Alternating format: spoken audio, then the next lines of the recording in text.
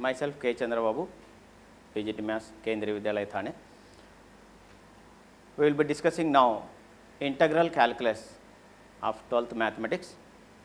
We have discussed in last class, in 11th class, about derivative, how to find a derivative, what are the uses, applications of derivative and so on. We have seen how to find derivative of some functions and what are the uses. Using derivative, we have calculated slope of a tangent, rate of a change, approximation value of a function, maximum minimum of some functions and so on. Now, the question is,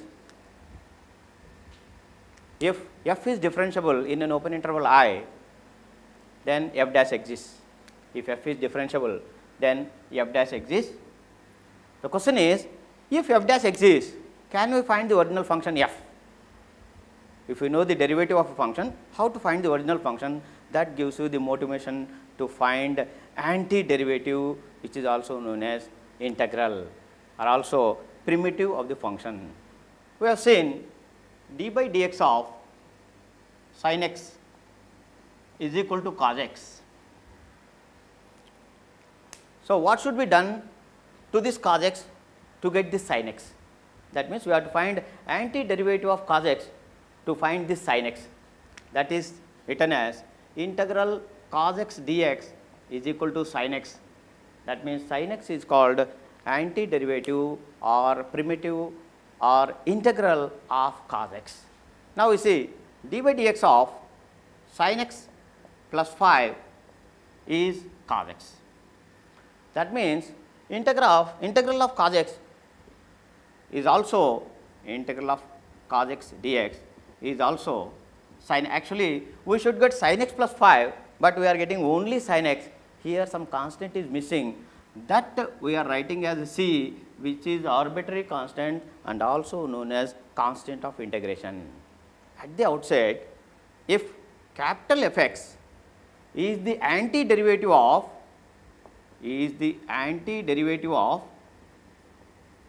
f x, then integral f x dx is f x plus c. That means, this f x plus c is called integral of the function f x with respect to the variable x. In this function integral f x dx, we write f x as integrand. F x is called integrand, and this integral dx represents integration with respect to x. Integration with respect to x, and this x is also called variable of integration, and this c is called constant of integration. Constant of integration, where this f x is antiderivative of f x. So, in integral f x dx, if integral f x dx is capital F x plus c, here f x is integral of f x and c is constant of integration. Integral f x dx means finding the integral of f x with respect to the variable dx, and this f x is called integrand. In this way, we find integral of some functions. That means, when derivative is known, how to find the antiderivative, how to find the original function is nothing but integration. Now, in the if integral f x dx is equal to capital F x plus c, we use this integration to find unknown function when derivative is known. Also, this is used to find area of a triangle, area of a curve bounded by x axis, area bounded by the curve with respect to x axis and the curve. This area represents integral a to b f x dx. We use integrals to find area bounded by the curves, and the symbol integral represents sum, this sum that we will be discussing in definite integral. There are two types of integrations that we will see. So, in general, integration is used to find the area bounded by the curve. Now, there are two types of integrations. One is definite integral, indefinite integral, first one, indefinite integral, and the other one is definite integral. definite integral. So, since there are so many uses for this integration, we study this integration. Integration is used nowadays in science, technology, engineering, economics, and in so many fields integration is used. That is why it is very important. Now, let us see how to find integrations of some important functions. Now, let us see some integrals of functions, and also we will recall derivatives of some functions. First, let us see d by dx of x power n plus 1 by n plus 1 is equal to x power n. That means, if you differentiate this, you will get x power n. That means, integral x power n is equal to dx is equal to x power n plus 1 by n plus 1 plus c is the constant of integration. d by dx of x square by 2 is equal to x. Therefore, integral of x dx is equal to x square by 2 plus c. Similarly, number 3, d by dx of log x is equal to 1 by x. Therefore, integral 1 by x dx is equal to log x plus c, but be careful, we should take mod x because log of negative cannot be defined, it is understood. Now, number 4, d by dx of e power x is equal to e power x. Therefore, integral e power x dx is equal to e power x plus c. Next one, d by dx of a power x is equal to a power x into log a. Therefore, integral a power x dx is equal to a power x by log a plus c, or you can see in different way also. Next, number 6, d by dx of sin x. Let us see trigonometric functions, that is cos x. Therefore, integral cos x dx is equal to sin x plus c. Just recall the derivative of cos x is minus sin x in that case. Next, number 7, d by dx of cos x is equal to minus sin x. Therefore, integral minus sin x dx is equal to cos x plus c, or integral sin x is equal to minus cos x plus c. d by dx of tan x is equal to secant square x. Therefore, integral secant square x dx is equal to tan x plus c. Next one, d by dx of secant x is equal to secant x tan x. Therefore, integral secant x tan x dx is equal to secant x plus c. d by dx of minus d by dx of cosecant x is equal to minus cosecant x into cot x. Therefore, integral cosecant x into cot x dx is equal to minus cosecant x plus c. Now, 11th one, d by dx of cot x is equal to minus cosecant square x.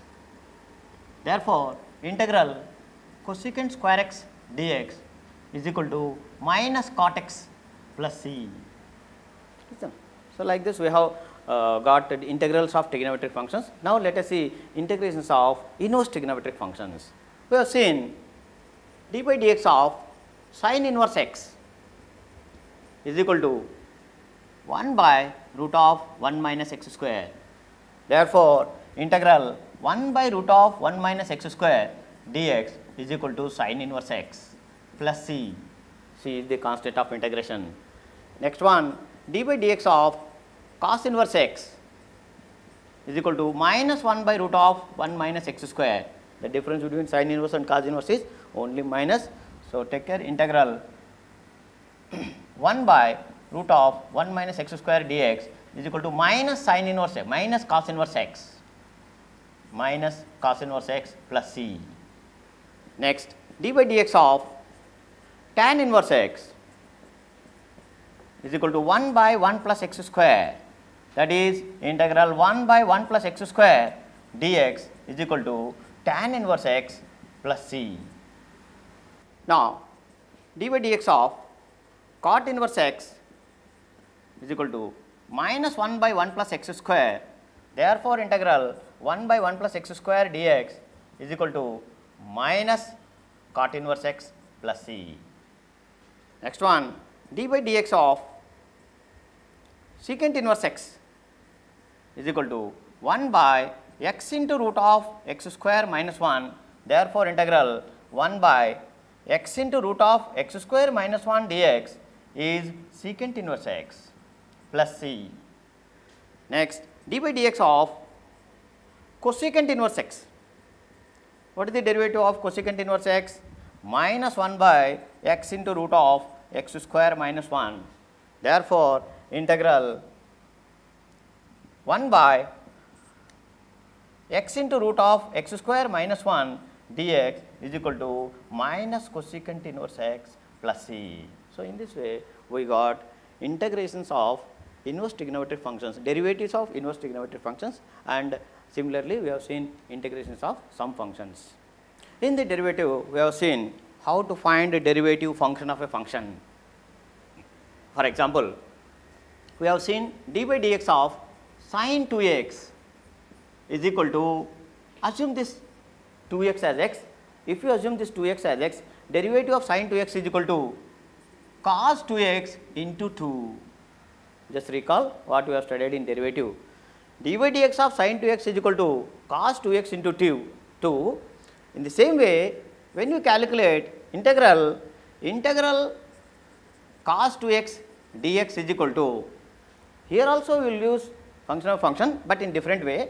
Integral cos 2x is equal to sin 2x by 2 plus c. In this way we find integration. Similarly, let us see some more functions. Number 2, integral secant square 3x dx. Assume that this 3x as x, secant square x integral is tan x. Therefore, secant square 3x is tan 3x. There we write into, here we write divided by, so by 3 plus c. Similarly, we have integral 1 by 2x plus 5 dx. Integration of 1 by x is log x. Therefore, integral 1 by 2x plus 5 is log 2x plus 5 whole divided by 2 plus c, because the derivative of 2x plus 5 is 2. Here we divide all this function by 2 and plus c. This will be the integration of integral 1 by 2x plus 5. Now, let us see what are the properties of indefinite integral. Indefinite integral. Number 1, integral fx plus gx dx. That means, if the given integrand is given as sum of two functions, then we write like this: integral fx dx plus integral gx dx. If the given integrand is given as sum of two functions, then we write integration for each function. Similarly, if we have minus integral fx minus gx dx, we can write integral fx minus integral gx dx and so on. Similarly, we have integral k fx dx. If any function is multiplied by a constant k, how to find integration? Take outside the integration as in the case of derivative, and we can write it as k into integral fx dx.